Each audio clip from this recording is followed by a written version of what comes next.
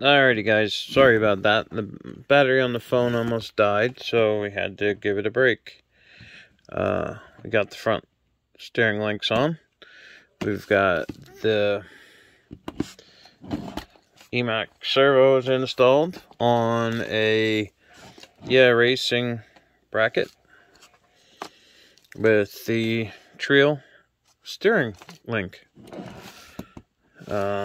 That's what we look like in the front there. Now we got all the red aluminum links on. The red aluminum mount. So now it's time to put our motor and transmission back in. I'll slide it in and get the front drive shaft lined up right away. Or try.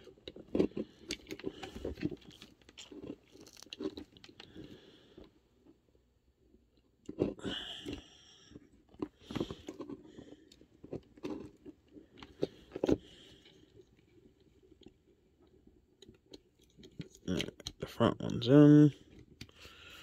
Do the same with the rear.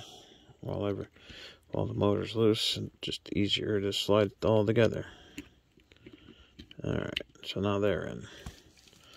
So I got 2 screws in the bottom, 1 screw in the top.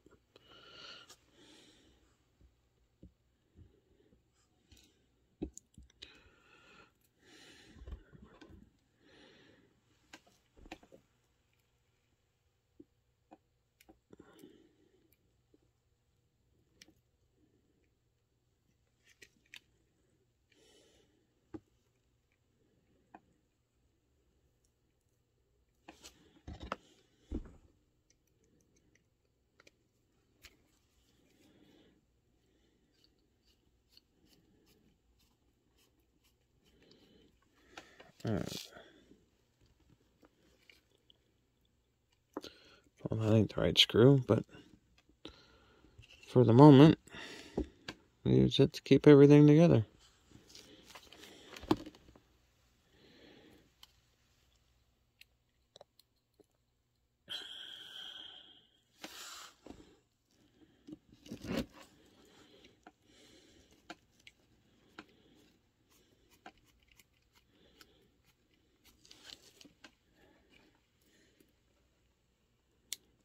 Alright, I'll pull that one back out.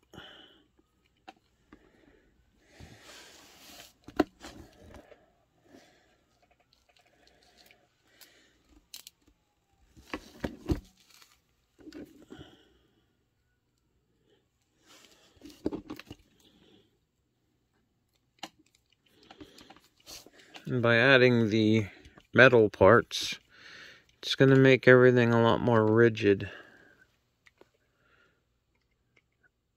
A lot stronger. Now, up top right here is where the 3rd screw goes. It goes from the top down.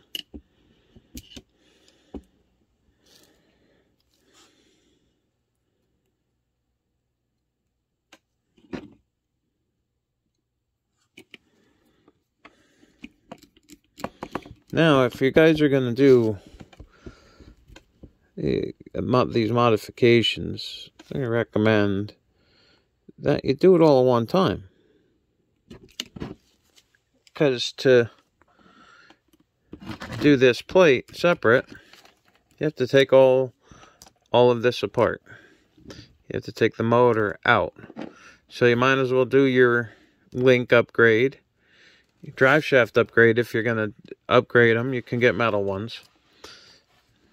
Do your motor upgrade, your transmission upgrades. Why have it all apart? Why take it apart 3 or 4 times? I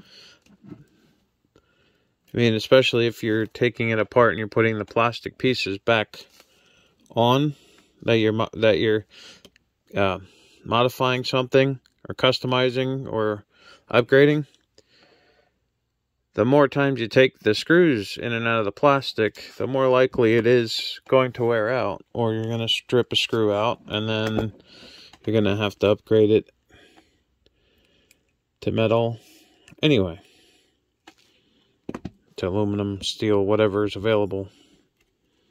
Alright, so what we got is, I think, except for doing the front bumper, which is an Apex product, the bumper and the mount.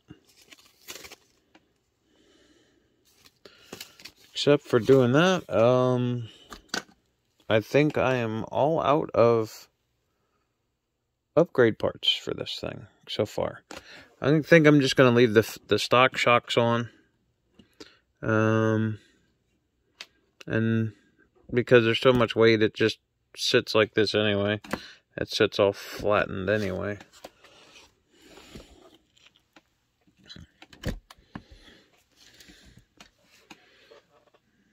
I'm debating whether to run single wheels in the front and the back, because they're the same, or run the dually wheels, because the dually wheels just look neat. I think I'll just stick with the dualies till I decide to do something else. Yeah, I'm gonna finish doing what I'm doing here, and in the future we'll do some more upgrades to it. We'll see how it does. It looks good with the red. The red and the black, and the red and the black. So we'll do the bumpers, or the bumper. I have to look into figuring out a body mount for the front, just to keep it solid. Not that it picks up, but